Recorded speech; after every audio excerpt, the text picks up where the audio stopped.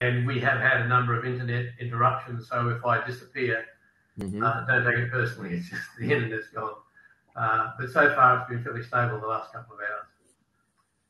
So, yeah, over to you. All right. So let me do it proper. Since I think there's a few guests changing, but at length we have, including me, we have 4. So we have Kim, we have Xiaoyin, and my name is Louis. So today's topic is about digital governing the platform economies.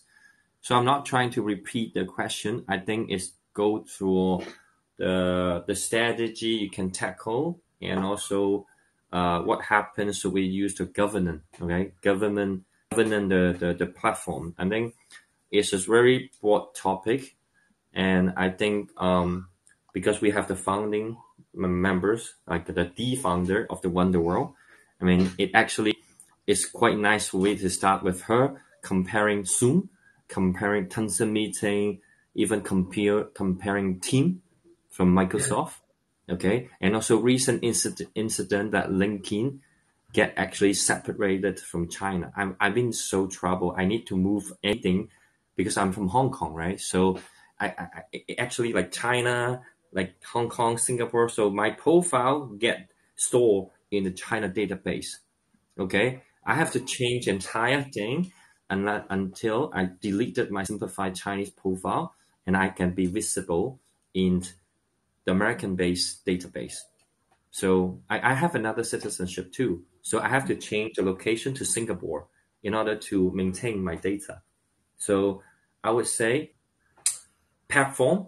Okay, let me start it first. Okay, everyone have the bibliography already. I'm not trying to repeat who I am, but I think right now platform, okay, internet data is also like a privatization. Okay, the debate between public good and private good. Okay, so China is already doing quite well, but because the data itself is started too early. So Hong Kong, Singapore, I think the data privacy is not an issue. Okay, a merchant cannot capitalize of using personal data, but in China, like look at Alibaba, Tmall, actually every big technology company try to privatize data. So I would rather start with this conversation by looking into the data privacy plus the privatization. Okay, and then we talk about the strategy to tackle the mobility and also the governance. Okay, of course, you feel free to use any example because it's always a debate between the liquidity and also the government, right? So not touching any political issue, but just making sense of the usage of the information. Lewis, can you clarify something for me that you just said? Did you say you lost your LinkedIn profile? No. They actually separated the LinkedIn profile for the Chinese only for job hunting, but not community sharing. Oh. Okay, it's just like Bing, the search engine for Microsoft, right? So they only do search for news, not making any social or whatever like self-blogging thing. The blog. Yeah. And why was that? Why did that happen? Was that a LinkedIn decision? Well, I think the increased using LinkedIn actually compensating what purpose of Google or Facebook. Okay, Facebook is a social app, right?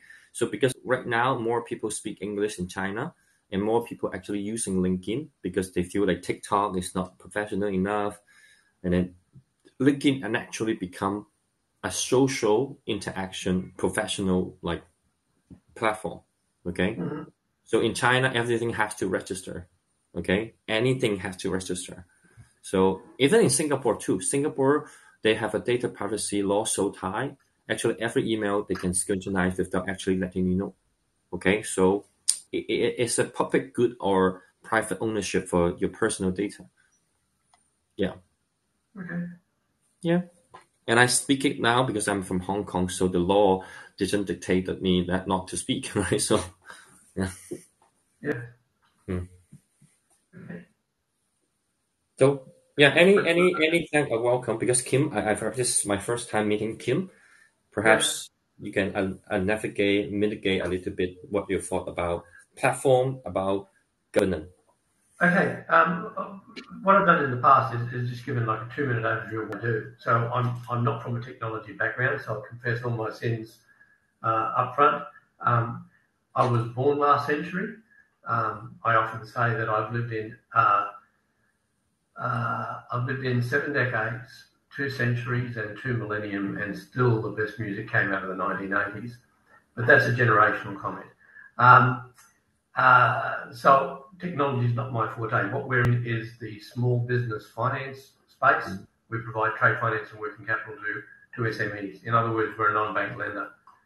But we use a lot of platforms, obviously, and that's come home to me just in the last week. As I said earlier, we've had major flooding here.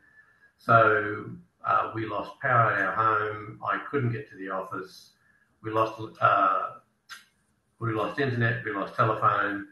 Mobile phones were working at best at half capacity for 3 days, and everything ground to a halt. And that really brings home to you the reality of how much we rely on the internet, how much we rely on different platforms.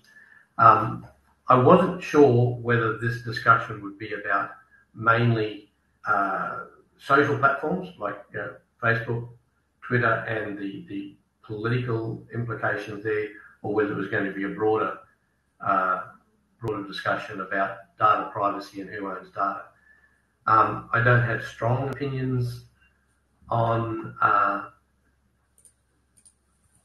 I don't want to express strong opinions on government interference. I like the rule of law. I like independent liberty. I don't like the concept of, philosophically, the concept of governments regulating too much. Mm-hmm. But the time I think back and from an American, you're living in the US, if Standard Oil needed to be broken up all those years ago, surely some of these large internet platforms need to be broken up with more competition. So yeah, I probably really wanted to vote to the CEO of Run the World because she's the one with all the experience on platforms. Are you guys all based in? Where are you based, Louis? Now? We're in Australia, Brisbane, Australia. Oh, Kim, you're in Australia, and Louis, you're in Singapore. Well, no, I'm in Hangzhou right now. So I moved my entire portfolio to Switzerland, Singapore, and also in some of them in Romania and Ukrainian too, like 1 year ago. So I'm based in Hangzhou right now because of quarantine, but the company portfolio itself is US, Europe, and Asia Pacific. So consider I'm a Singapore right now to be digital. LinkedIn right now, only ask me to pick one place, so Singapore. So to clarify, your residency is Hong Kong. You're currently in Hangzhou. Your data is.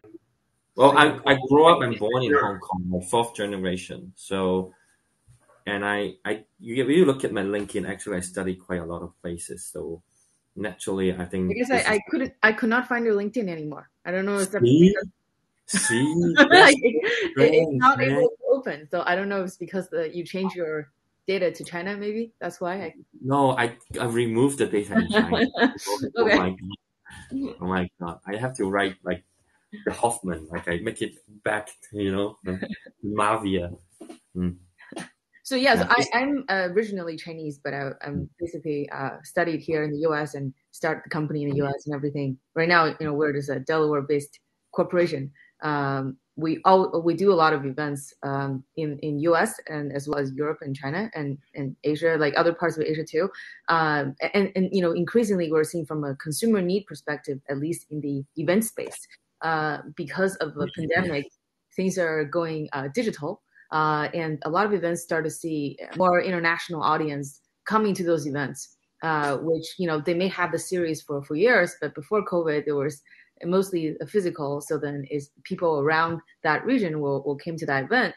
But now because because COVID and because virtual events, more events are seeing more international audience, which it just not just like you have a event just for your region. It became like everybody, no matter how big or small, can easily host an event with international audience.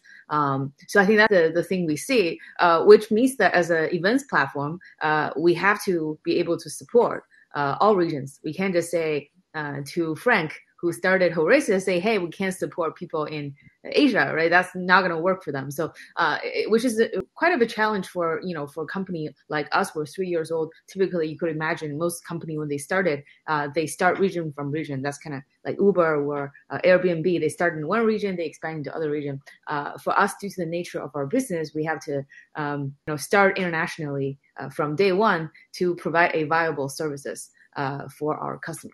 Which is, I guess this is a new thing. The other thing that right now, we started the company in 2019. It was before COVID, so we had an office. But in 2020, things shut down, and then we shut down our office. Actually, we started hiring more people internationally, and they all work in their home. And there's no office. And right now, we still don't have an office. We have people in Asia, people in Europe, people in here in the US.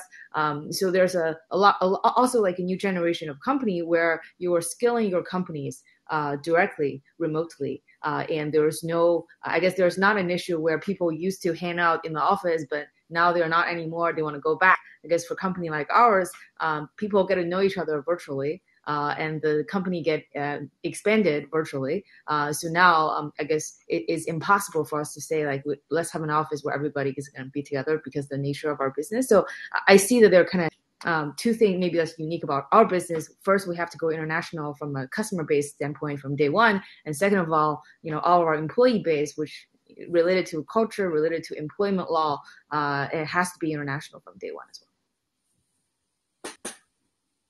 Very interesting. So when you have to start internationally, like you just said, are there any issues with compliance in multiple jurisdictions, or are you able to rely only on your home jurisdiction, wherever that is?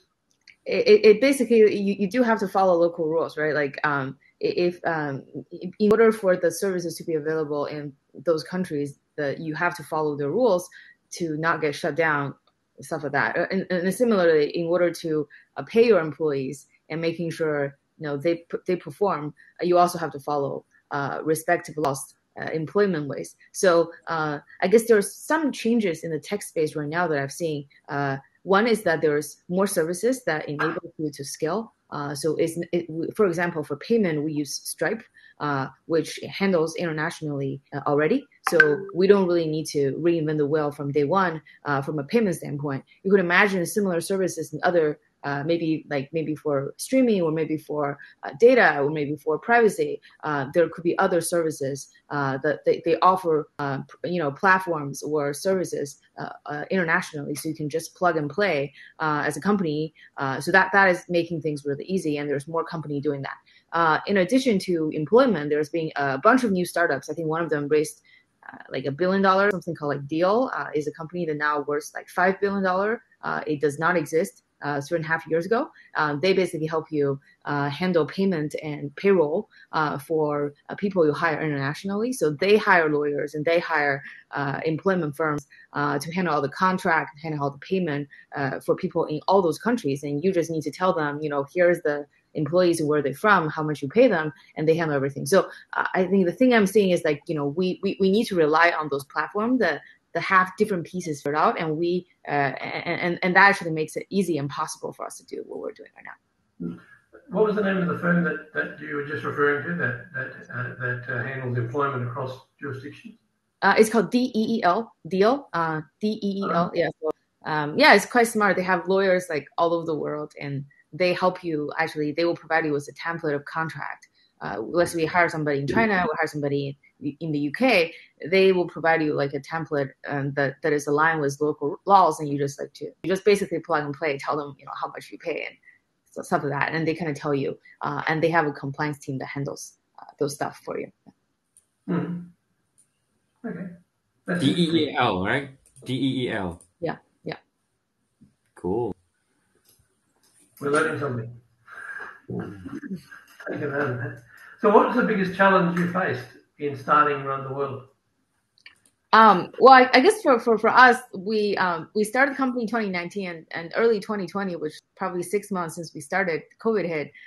There's a news, we raised some money initially, and then there's a news report saying, hey, we raised some money. But all of a sudden, COVID hit, and then we start seeing like exploding demand, almost like at a time where we're not fully ready, and we kind of being forced to be ready really fast. So you could imagine that's quite challenging. But then at that time, like we have to move fast. Otherwise, those people really need our help right now. So I guess that's a unique challenge that we're seeing. So we have to quickly hire, the team and building the international infrastructure that I just described, which can be quite challenging. And then obviously the other thing is that the events is a new space, and 2020, I don't think people have figured out what's the right format. So some of the things that they asked us to build or that they say that they need turns out not to be what they actually want, maybe 6 months down the road. So basically at that time we had a choice of like, here's all the customer need. Maybe some of them we think we're not going to need them in 6 months, but others are actually valid. So how do we differentiate what needs are legitimate in terms of investment for us and what is not? Yeah. Wow. So Lewis, what do you do? Well, funny thing, I actually when all this name mentioned by Xiaoyin, actually I've been like either a nominal investor or the co-founder, like namely Tesla, Uber, and UiPath. I started with Groupon. I was the youngest C-level CEO, like COO. I'm the COO of the Greater China. So I literally do the expansion for Rocket Internet combining with Groupon in the state. So it was so brutal because we do it all the thing that mentioned by Xian by menu. Okay, lawyer, headhunter, expanding. Imagine I expanded 60 city with 300 Ivy League MBA random running, and we don't have mobile internet. So Groupon is the first generation of mobile internet because before that it's still desktop. Okay, so that was the greatest headhunting expansion craziness in the human history, because we hire 30 different headhunters agency and then expanded, because we only used 3 months to start the Groupon China. Groupon China was only one joint venture between Alibaba and also Tencent. Okay, so we used 3 months to launch, and the website get launched, and then 60 office with 4 headquarters. So, and also we fire people, not fire, we actually trim down after we go listed. So by waging 100 million USD, in return, the share market value, the listed company with the China story, they have 300 million more valuation. So the number, it works. Okay, so Rocket Internet is a notorious expansion strategy company. So their shareholders call European founder. So that's why I started Pacific founder. But I don't think the expansion mode that German is using is healthy, because they just burn everything. And then when they go listed, when they exit, you can check the news like Rocket Internet. They're very notorious and cloning other people in 100 days. So the Groupon is called Citadel in Europe. The Google, the Facebook, they clone it before. They clone it and then sell it back to the headquarters and change the name. Okay, so it also happened. Okay, so that's why Alibaba having those like marketing business development people, 地推, we call it land pusher. They don't actually think, they just push it. Okay, I train them. So anything like in Alibaba right now, I was supposed to be an finance COO, but I turned it down back in 2013 because I think that the momentum building ecosystem is better for just expanding a digital platform. So that's why I particularly like Run the World, because they have a closed ecosystem actually they have the flexibility for people. It's like one-stop solution for making an event. Look at Frank. Frank is just one guy. He's managed 500 people with the platform. It's so smart. Okay, just like Singapore, having a small country actually mitigate all those different ecosystem, Southeast Asia, China, American, Europe. That is something we need, right? So not completely decentralized, but really effective, self-sustaining, self-governing, like centralized. Okay, this is my idea because last section, like the Horace's extraordinary meeting, and then the global meeting, they are very, the opinion is very extreme. Okay, yeah, we do blockchain and we do Bitcoin. Damn the government, and then that's like, yeah, we need it. So I think being so many people, we still have the human part. Okay, while I'm financially independent already, so I try to talk to my son or even my family. I need to get my soul back. Damn, I've been 10 years doing digitalization. So when you expand, okay, just like the communist or the really advancing standard model, it killed the human part. Okay, the luxury of human part is being random shit, just random shit, talking some stupid thing, but not too many. Okay, actually at M&A we work too in China. We work, okay, I'm not sure. We work, the founder is like a fucking Jesus. He talk like a Jesus. Okay, so in my translation is a bunch of unemployment people thinking too good without a productive outcome coming together, imagining future. Okay, so the only bad thing about WeWork is they don't have production. They always talk and write things, and they feel so good, and they keep burning money to support the illusion. Okay, so I think that self-sustaining ecosystem and then extended is important. Okay, Uber is also expansion. Okay, they use 3 people. They spend 10 days to, okay, fuck's sake, my group point, I only use 1 day. Okay, 1 day, okay? If I interview something from Ivy League, we only ask 3 questions. Okay, 1 question. What would you do? I give you 5 million and 1 assistant who can translation. Okay, what would you do when you land the city?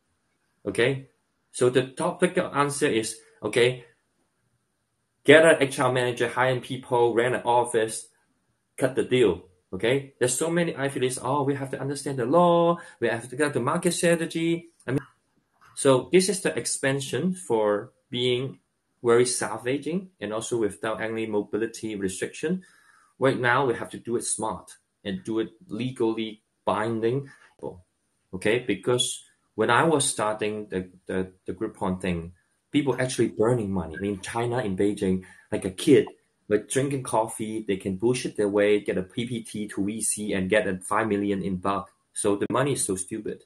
And right now, I travel back and forth the state. I teach in Harvard and MIT. The average entrepreneur, okay, in US is 40 years old. In China, it's like 20 something. It's crazy, but it's not sustainable.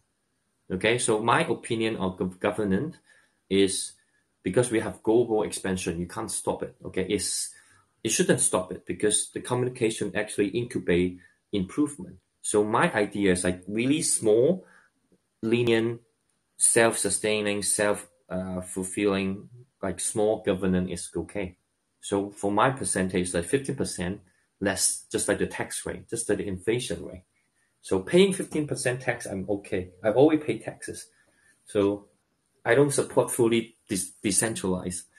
And I mean, for what you said, Kim, you said you don't actually need them too much, like long arm managing you. Okay, just short arm is fine.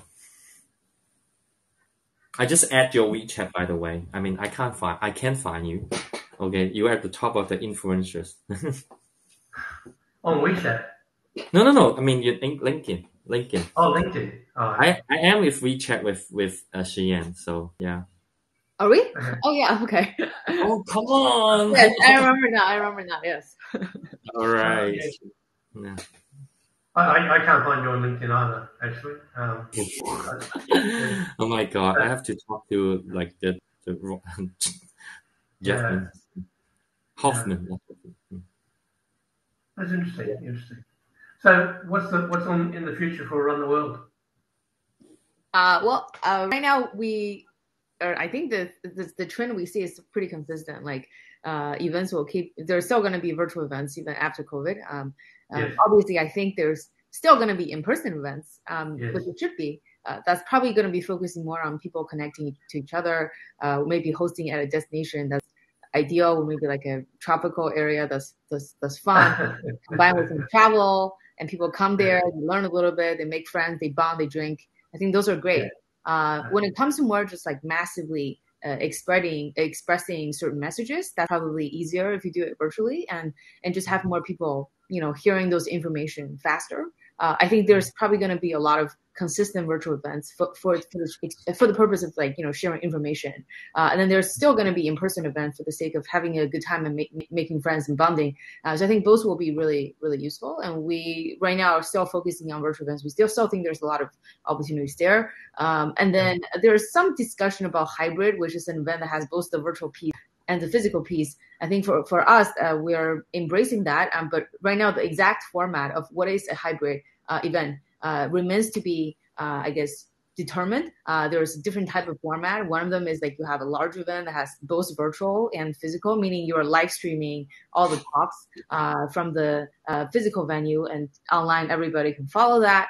That's one format. And the other format is they say, let's have like one exclusive in person where people can connect, kind of like a World Economic Forum, but then they have the content being able to share maybe to other people, or maybe they have a virtual one that's focusing on content, 3 times a year, followed by a physical one that's focusing on close-knit community, maybe 1 time a year. So that's another format. There's another format of hybrid, which is saying, let's have, regional centers. So one conference may have 10 regional centers, and people just show up physically to those regional centers where they can meet people locally, and then they all watch the same content virtually. So there's different format that people have been testing and experimenting. I don't really know if we know the answer, which one is the right one. So we're trying to like embrace all of them if we can. And then in terms of the employees, I think I've learned a lot from hiring people remotely. I think personally, it works great for me. I'm able to get better talent that, otherwise I don't have to compete against Facebook, Google every time. I'm able to get talent better, actually also at a more economically efficient way for company our scale. So I don't see any cons for a company like me, and I only see benefit for me to hire internationally. So I think that is going to be continued as well. It's interesting what you said about offshoring, because my younger son's an accountant, and he's got a team of 4 or 5 in Sydney, but he's got 30 something in the Philippines and Vietnam, and says it works great. He's able to get access to so much more talent. And yes, it's economical, but there's more to it than that. Sorry, Lewis, did I cut you off then, or were you about to say something? No, it's fine. I mean, actually, I'm trying to understand what Run the Way is doing. I mean, particularly interesting because to be honest, the rate that they grow is really subtle. And of course, because the coronavirus survival is the key. And I mean, personally, I saw many like entrepreneur. I mean, Xiaoyin, I didn't have too much interaction, but by listening what she taught and what she actually doing, I think, but maybe the coronavirus stopped the business expansion, but I think it's moving on the right direction. Kim, what's your thought? I guess post-pandemic, do you see any changes in your business? In some ways, financially, the pandemic's been actually good for us. But I'm not comfortable with saying that, but it is the truth. They say Australia has handled the pandemic very well. I'm not convinced. We had very severe shutdowns, and our chief health officers, I feel, should have been called chief COVID officers, because they weren't thinking about other health things. One anecdotal story I say is I've been in business over 40 years, and you can think of all the things that can happen in business. We've had marriage breakups, we've had marriages, we've had children coming, we've had on 3 occasions people died tragically, staff members, but we've never had a suicide in our broader network. And since COVID, we've had 4, not our own staff, but our clients or client staff. Mm-hmm. Now, people could say that's just a coincidence. To go 40 years with none and have 4 in just over a year, that's not a coincidence. The damage that's been done to children that have been forced to mask up, not being able to go to school, not getting a lot of those social cues, I think is going to have an effect beyond where we know. The tragedy of elderly people dying alone and not having family being there for them is not assessed, not taken into. There's just this mantra of shut everything down, shut everyone down. And Australia had a relatively low debt, government debt position, and we've spent about $500 billion in handouts and what have you over the last 18 months, 2 years. And I'm not convinced that it couldn't have been done more effectively and more efficiently. I'm sorry, I'm going on with a bit of a rant in that regard, but it is something that bothers me a lot. And I'd say that out of my broader family, I'm probably the only one that feels this way. I don't think my wife or kids feel this way. But financially, it's been good. We've been able to support all of our businesses, our client businesses through it. Not one of them has failed as a result. So that's a positive. And we're well positioned to be able to provide working capital finance for our clients going forward. So that's good. But none of our clients are in hospitality and restaurants, or that's not in our space. And a lot of them have been really hard. And on a very local basis in our city, some of them were just starting to open up again and just got wiped out by a flood. So that's quite tragic as well. It doesn't sound positive, but I've been quite concerned about that. What's it like in the US? What part of the US are you in? Delaware. What state are you in? Have I lost you? Muted. Yeah. Sorry, I just muted myself. There's some noise. Yeah. What state are you in the US? Sorry, what is it? What state? Whereabouts are you based in the US? I'm in Silicon Valley, so next to Kimball, basically, Sim City. All right, okay. Yeah. Yeah, Fremont, that sort of area. I've been to Fremont. Yes, yeah. It is really close to Fremont. Yes. Yeah. Yeah. Okay. Can we conclude a little bit, and then we can stop streaming, and then we can talk after, because I think it's still recording. Okay, so I need to do the homework because the CEO is here and the Horace is here. So I think this is really nice. I think most of the focus for Horace right now directed to what happened in Europe, which is unfortunate. So I think the topic that we have is a little bit comparing to that humanity thing is quite small, but I think we come to agree that actually the question about surviving in the digital age, I think is a matter of the founders' feeling, right? If they use the right platform, the right partner, actually they can mitigate the risk and expand it in a very effective way. For the government part, I think we both all understand that we don't want too much restriction or regulated, because the regulation itself, if they cannot keep up what is evolving on the way, it will actually hurdle and kill the incubation of innovation of advancement. So I stand my point. So I think the minimum governing is some of the people are actually cannot catch up to digitalization. Put it one really example. Even for now, everyone is doing mobile payment. I still see some old people can't even understand mobile payment when they go to the clinic. Okay, so government is actually connecting with the people who cannot catch up first, and also paying the infrastructure for the privatization, like the infrastructure, the police. But okay, I would like to extend invitation for Xiaoyin because we know each other for quite long. Actually, I'm being sitting on most of the young international, starting from UN, World Bank, and also ASEAN, European, G20, YEA, APEC. Okay, I actually talk to Frank quite often because they want to spin off something for ASEAN. So yeah, so my family is quite diverse too.